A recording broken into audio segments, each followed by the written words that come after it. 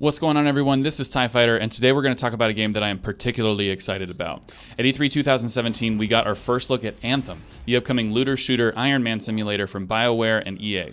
Since then, we've seen some pretty significant ups and downs as far as consumer expectation of the game. Some are looking for the next Mass Effect or Dragon Age in terms of storytelling, relationships, and world building. At the same time, others are looking to Anthem to replace all others in the loot grind-based pseudo-MMORPG category. While I'm not entirely sold on the fact that Anthem is going to fit either of these molds to a T, I'm still optimistic. The game is still months away, but already we've seen gameplay, interviews with lead developers, and gathered every piece of info we can get our hands on. With all that put together, here are 5 things that I think Anthem is already doing right and why it seems to be headed in the right direction.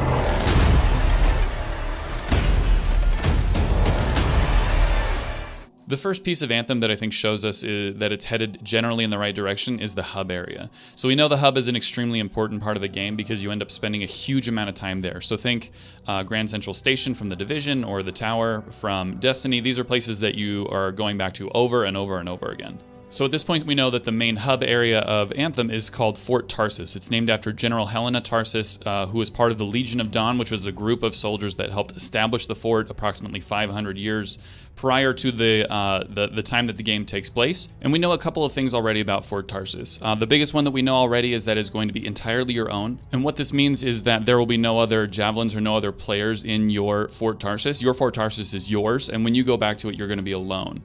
This is also reflected in the decisions that you make throughout the game. So we've been told that there will be decisions that you can make, kind of binary decisions this way or that way, and you'll see these reflected in your Fort Tarsis, and you'll never be able to see what another person's Fort Tarsis looks like. Another thing that's unique about Fort Tarsis is that it's inhabited by 4 different factions. Now, we've met these different factions through some of the trailers that they've released so far. The factions are the Sentinels, which are the protectors of Fort Tarsis, the Corvus, which are kind of a sneaky intelligence-gathering agent group. There are the Ciphers, and they work more on psychic ability and also high levels of analytic ability to help you throughout your quests. And then finally, there's the Arcanists, and they study kind of the mystic nature of Anthem and the world and the shapers and the machines that they've created.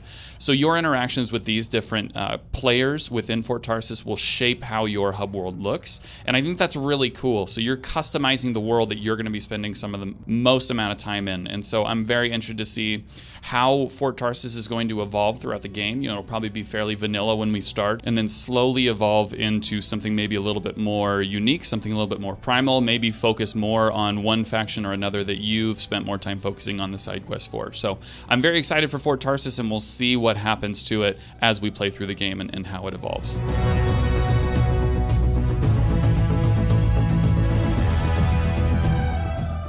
Number 2 on the list is secrets. So we've seen the world of Anthem, we've seen how large it is and how vertical it is, and we've also been told that there's going to be a lot on the map that they don't tell you about right away. It's not like every special thing is going to have a little piece on the mini-map, and so there's going to be a great deal of exploration to this game, which I think is awesome. So you think of games like Skyrim, games like Dark Souls, where they don't really give you all the information that you need in order to find every piece of the game that's there, and that's entirely okay. We want to spend time in this world, and we want to discover it without being hand-fed it, and that's going to lead to a really strong sense of accomplishment, and I'm very, very excited about that. I think a good example of what people are looking for comes from Dark Souls. So I don't know if you remember Ash Lake. You can see it in the background gameplay. It was actually hidden behind a wall, and if you swung your sword on this wall, and a whole area opened up, and there was nothing pointing you in that direction. There's no sign that says Ash Lake here, but if you explored and you tried new things, you were given entire pieces of the game that you never knew were there before, and I think we can look forward to this kind of thing with Anthem. So that'll be very exciting. I can't wait to see what they've got for us.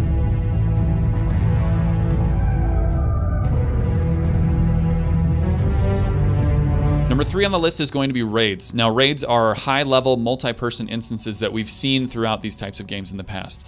You see them in World of Warcraft or Destiny or Borderlands, and usually what they are 4 to 10 to even 40-person encounters with very high-level enemies that require very specific mechanics in order to beat these enemies.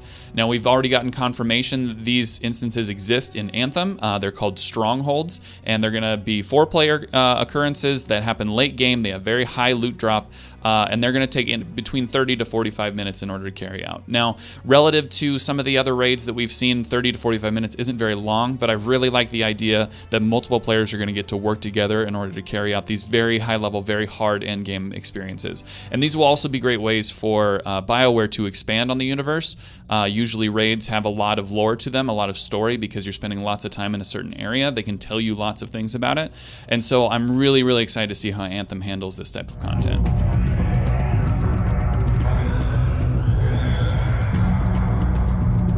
Speaking of lore, that brings us to number 4 on our list. So lore is an extremely important part of a game. It gives you context. It gives you a reason why you're doing what it is what you're doing. We've seen lore delivered in a number of different ways through different games. Destiny had the Grimoire cards, Division had audio logs, Skyrim had entire books that you could just go around and pick up and read. And this idea that lore can come from many different sources has already been addressed in an interview with game director John Warner by My Name is Bioware very recently. And so we have already gotten confirmation that we're going to be getting our lore through things like runes that you find throughout the world, things like item descriptions. That would be more akin to how Dark Souls delivered its lore. And then finally, there's going to be a codex in which all of this story and all of this context and lore is going to be stored.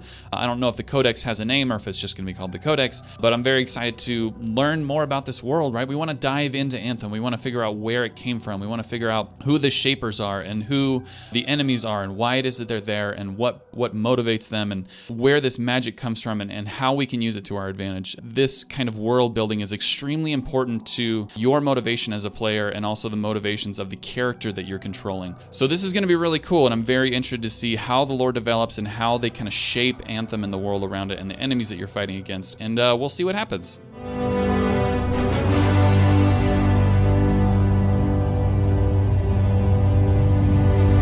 Finally, number 1 on the list is loot. So we've seen loot happen in a number of different systems throughout different games. The Division's loot works differently than Diablo's loot, which works differently than Destiny's loot, which will absolutely work differently than Anthem's loot. Now, thanks to Mark Darrow, we have a pretty good idea of what loot in Anthem is going to look like, which is why I'm so excited about it. And so here's a couple things that we know. Number 1, we know that there's going to be different sets that you can get. So we've seen sets in Diablo 3 before. These are different pieces that are all along the same theme, and then using multiple pieces of these sets together in a single time gives you extra bonuses on top of the stats that are already a part of the pieces of armor. Number 2, we know that weapons will be able to be deconstructed, and that will give you crafting parts in order to make new weapons or new armor later. We also know that, like Destiny, weapons can transfer between javelins or between characters, but the armor pieces cannot. So this kind of makes sense because a gun can be easily transferred between one javelin and another, but maybe a piece of armor that goes on one of the big hulking tanks of a javelins might not work on one of the happy, small, fast interceptors. So that makes sense.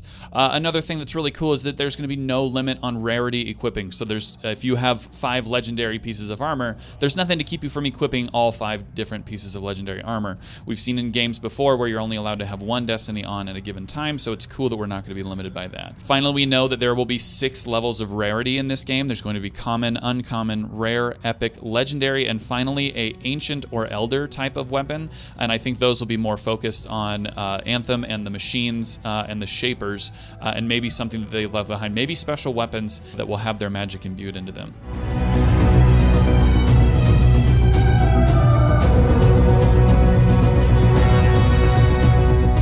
So there you go, everyone. That's 5 things that have got me very excited for Anthem as we get closer to that February 22nd release date. Make sure you like and subscribe. If you want, share this video with your friends, and we can all get excited for this game together. Until next time, my name is TIE Fighter, and we'll see you soon.